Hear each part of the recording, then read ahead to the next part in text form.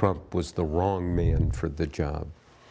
I realize now, 2 years later, all of the January 6th insurrection leads me to the conclusion that he's not just the wrong man for the job, but he's dangerous. And he is a threat to democracy. That was veteran Washington Post reporter Bob Woodward discussing the former president with John Dickerson on CBS Sunday Morning. Woodward is releasing a new audiobook called The Trump Tapes, which contains all 20 of his one-on-one interviews with Mr. Trump. And CBS News chief political analyst and senior national correspondent John Dickerson joins me now. Hey, John, good to see you. That was a really fascinating interview. I'm wondering what stood out to you from these tapes.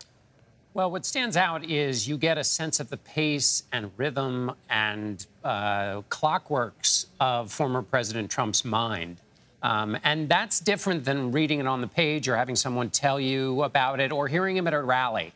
This is a kind of talking and a way of thinking and talking that President Trump didn't engage in or that we didn't hear much. And then also it's a map of the presidency because a lot of the things we take for granted in the presidency, Donald Trump didn't take for granted. And so it is a way of looking at the office through this very different kind of occupant that was in it for 4 years in the Trump administration. Yeah, John, I thought it was really interesting when you kind of pointed this out with Bob Woodward, that Trump seemed to see the presidency as a possession. He saw it as a possession, and on the one hand, that was one of his great strengths, to the extent that the job of the presidency matched up with his sense of himself and what he thought he was good at.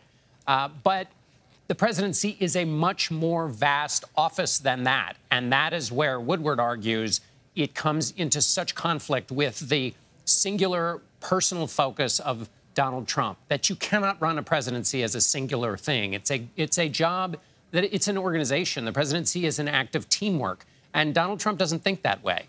And that is, according to Woodward, a fatal flaw. And what you hear in these tapes is Woodward constantly trying to get former President Trump to reckon with that idea that the presidency is not a New York real estate deal. It is sometimes, but in a very narrow sense. And every other time when it's not like a New York real estate deal, it creates challenges that a president has to meet. And President Trump just refused to accept those challenges. And just quickly, John, I'm wondering if you could kind of put this into context. This was a president, of course, that spoke a lot of what was on his mind in real time. But what does this mean? What will be the consequence?